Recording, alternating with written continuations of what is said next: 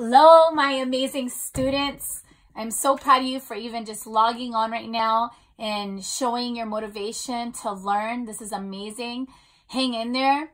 You can do it. Remember, have your notebook in hand. Let's go ahead and write down our title. We're going to be on Chapter 1 from Go Math, Lesson 2, Common Core State Standards, CC.6.NS for number sense 4. Our objective, what is it that you're trying to get from this lesson? What can you say you can do at the end of this lesson? You're going to be able to say, I can write the prime factorization of a number. That is your goal. Your goal is to be able to write prime factorization of a number. But before we even can do prime factorization of any number, you have to know your vocabulary. If you know your vocabulary, it will be much easier to follow the lesson. So the first word or term that I need you to make sure you learn for Chapter 1, apart from divisor, dividend, and quotient, is the word, the terms prime numbers. What are prime numbers? Well, prime numbers are, it's a number that can be divided by 1 or itself. Only be divided by 1 or itself. So some examples are the number 2, the number 3, the number 5. You cannot divide 2 by any number except for 2 or 1. There's no other number that can divide into it evenly. Okay? Same thing with 3. You can only divide 3 by 3 or 1. There's nothing else you can divide it by.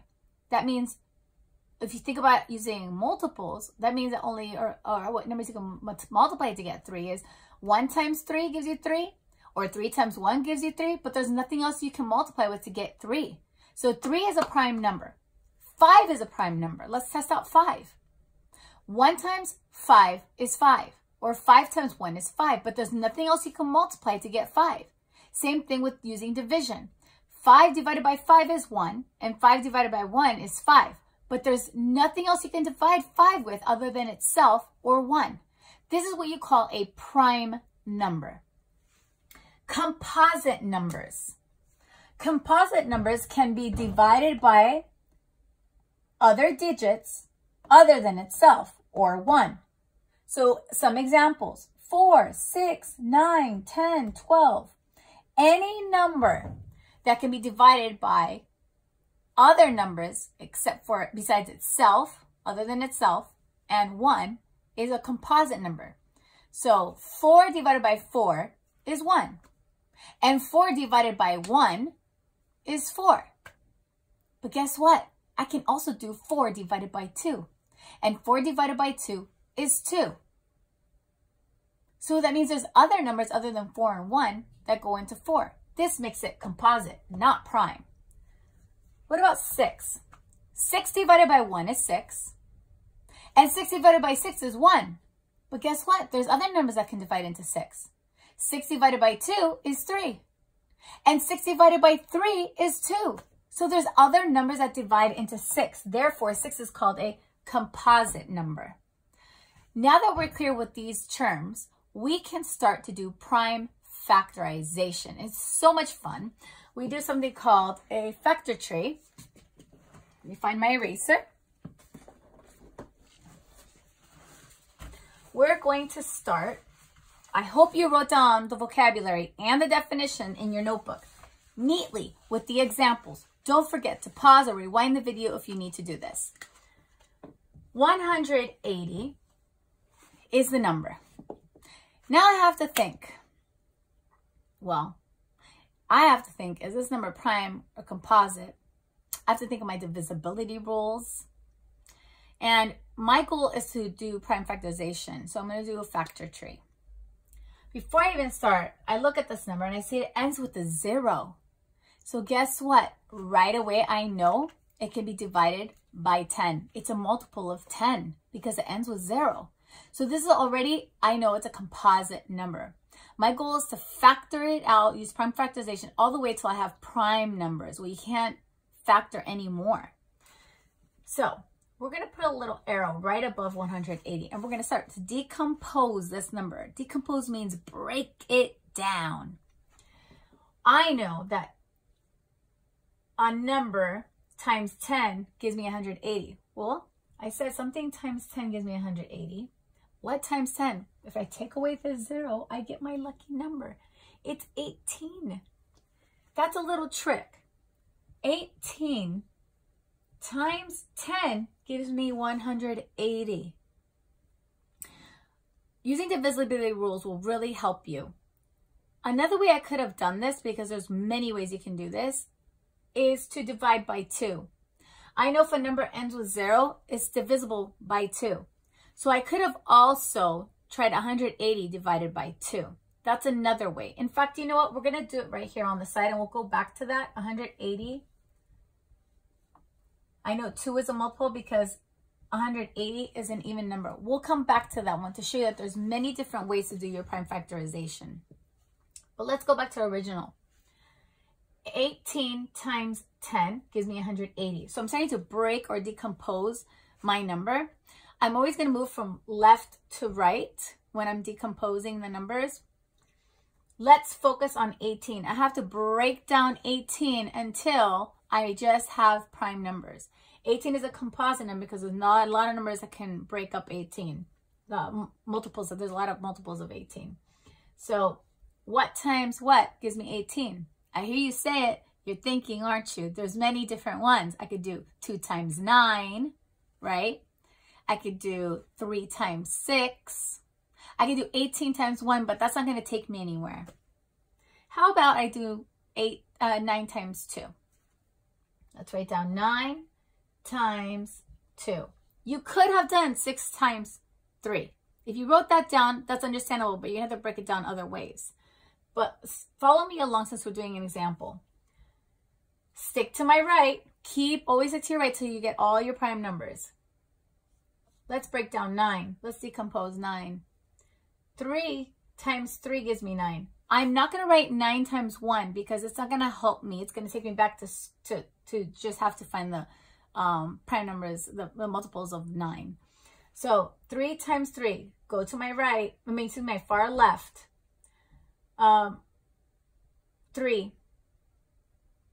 Is 3 prime or composite? You got it. It's prime. Because there's nothing I can multiply to give me 3 other than 3 times 1. So I'm just going to leave it as 3. And I'm going to actually circle when I'm done. That's a prime number. This is a prime number. Now I can start moving towards my left to solve the other, decompose the other numbers. 2. Is there anything I can multiply 2 with to give me 2 other than 2 and 1? No, because 2 times 1 is 2 and 1 times 2 is 2. So that's it. It's a prime number. I can circle it. I'm done here. How about 10? Let's go to 10. Yes, it's composite. Why is it composite? Because 2 times 5 gives me 10. So 2 times 5. Now I'm going to move to my left and see if I can decompose or break down that number. 2. We learned over here that 2 is a prime number. I'm going to circle it. I'm done with that. 5. Can I break down 5 anymore? No. 5 is prime. So I'm all done with my prime factorization of 180. All the numbers that I circled, I'm going to rewrite them and I'm going to square them off. And I'm going to double check my work to make sure it equals 180.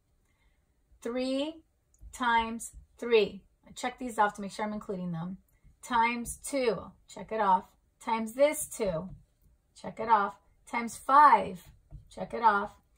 Square it out. And I'm going to double check my work because this all should be multiplied and I should be able to get 180. If you want to use your calculator to double check your work, that's perfectly fine with me. Let's try to do it though.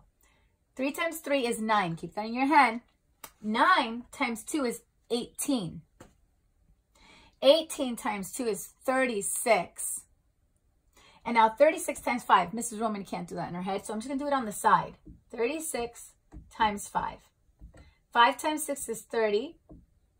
5 times 3 is 15 plus 3 is 18. 180. And that's what I have up here, 180. Way to go. We did it. All right. Let's go back to when we were originally doing this problem, and I told you that there's many ways to do prime factorization for one number. We had 180, and we decomposed it. We broke it down. 18 times 2. These are 2 digits I multiplied to get 180. But then we discussed how there's another way, okay? So I can also see this number 180, and I know my divisibility rules, and I know that 2 times something gives me 180 because this ends with a 0, and if a number ends with a 0, that means it's an even number, and if it's an even number, I know it can be divided by 2. So 2 times something. Well, let's block out this 0 and look at 18. This is a little trick. 18 divided by 2 is 9. So I'm going to write that down. And if 2 times 9 is 18, well, guess what? 2 times 90 gives me 180. Now I can continue to do my prime factorization, decomposing the numbers. Start on your far left. 2. Is 2 prime or composite? It's prime. There's nothing else I can divide it by other than 2 or 1. So it's just prime. I'm going to circle it. I'm done. Let's go to the 90. Can you break down the 90 some more? Yes, there's 2 ways I can do it. I can look at this number and think this is a tough number. It has a 0 at the end. Let's ignore the 0. Let's cover up the 0. What times what gives me 9? 3 times 3 gives me 9. So I can totally do 3 times 30. And 3 times 30 will give me 90. Those of you that really love math, you might have been thinking, Mrs. Roman, 45 times 2 gives me 90. And you're absolutely right. And you could have continued to decompose those numbers and do 45 times 2 and then break down 45. I'm going to go this route. There's so many routes you can take. 3 is a prime number. I'm going to circle it. I can't break it down anymore. Move to my right. 30. I can break it down. 15 times 2 gives me 30. Stay on my left. 15. Can we break it down? Yes. What times what gives me 15? Oh, 3 times 5 gives me 15. Stick to my left. 3. 3 is prime. I can circle it. I'm all done here. What about 5? It's also prime. Only 5 times 1 or 1 times 5 gives me 5. There's nothing else I can multiply to get 5, or there's nothing else I can divide it with. So circle it. That means it's prime. Let's move to our right. The 2. Don't forget about the 2. 2 is prime. We learned that earlier from the previous problem. So I'm just going to circle it. I'm all set with finding all my prime numbers that should build up to 180. Let's write it down. 2, check. 3, check. Another 3, check. Another times 5, check. And times 2, check. All of these numbers should be multiplying to get 180. Now notice, these look like the same numbers I have here, just in a different order. I have 3 and 3. Over here I have a 3 and a 3. 2 and 2. I have a 2 here and a 2 here. And a 5 and a 5. That's interesting. If I multiply them all, will I get 180? I should.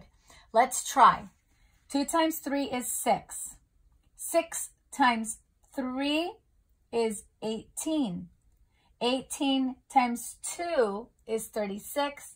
And 36 times 5, I learned earlier, is 180. So yes, I'm absolutely right. I'm going to square off my final answer.